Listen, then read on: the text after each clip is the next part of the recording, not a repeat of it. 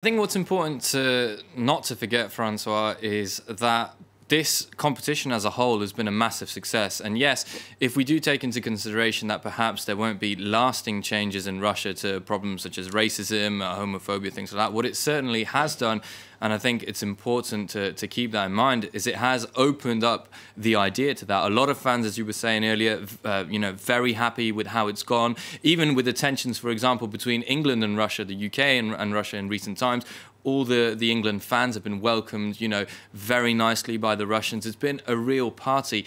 It is a sporting event, and I think that once the competition gets underway, you have to focus on the sport, because the World Cup in itself is a party.